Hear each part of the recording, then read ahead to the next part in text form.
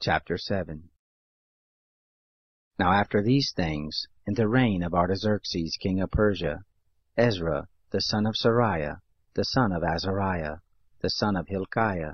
the son of Shallum, the son of Zadok, the son of Ahitub, the son of Amariah, the son of Azariah, the son of Moriah,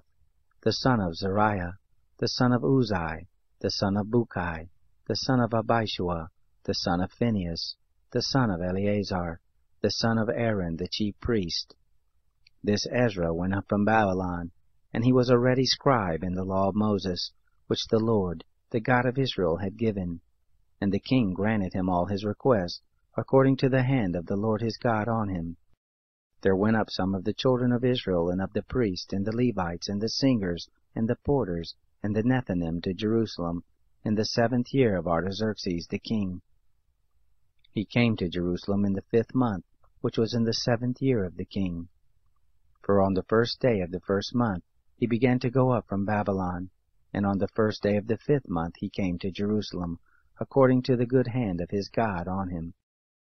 For Ezra had set his heart to seek the law of the Lord, and to do it, and to teach in Israel its statutes and ordinances. Now this is the copy of the letter that the king Artaxerxes gave to Ezra the priest, the scribe, even the scribe of the words of the commandments of the Lord, and of his statutes to Israel. Artaxerxes, king of kings, to Ezra the priest, the scribe of the law of the God of heaven. I will make a decree that all those of the people of Israel, and their priests, and the Levites, in my realm, who are minded of their own free will to go to Jerusalem, go with you, because you are sent of the king, and his 7 counselors, to inquire concerning Judah and Jerusalem, according to the law of your God which is in your hand,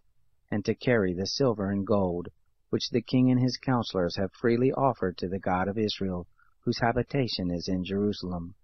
and all the silver and gold that you shall find in all the provinces of Babylon, with the freewill offering of the people, and of the priests, offering willingly for the house of their God which is in Jerusalem. Therefore you shall with all diligence buy with this money bulls, rams, lambs, with their meal offerings and their drink offerings, and shall offer them on the altar of the house of your God which is in Jerusalem. Whatever shall seem good to you and to your brothers to do with the rest of the silver and the gold, that you do after the will of your God. The vessels that are given you for the service of the house of your God, deliver them before the God of Jerusalem. Whatever more shall be needful for the house of your God, which you shall have occasion to bestow, bestow it out of the king's treasure house.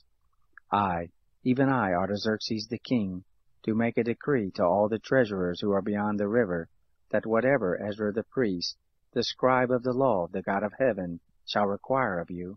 it be done with all diligence, to 100 talents of silver, and to 100 measures of wheat, and to 100 baths of wine, and to 100 baths of oil, and salt, without prescribing how much.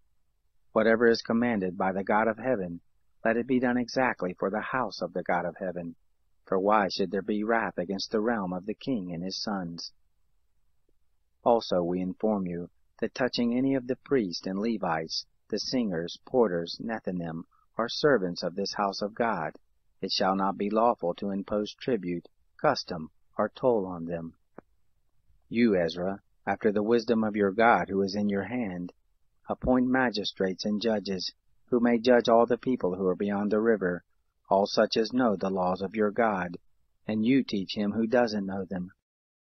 Whoever will not do the law of your God, and the law of the king, let judgment be executed on him with all diligence, whether it be to death, or to banishment, or to the confiscation of goods, or to imprisonment.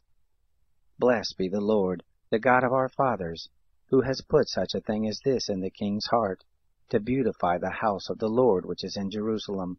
and has extended loving kindness to me before the king and his counselors, and before all the king's mighty princes.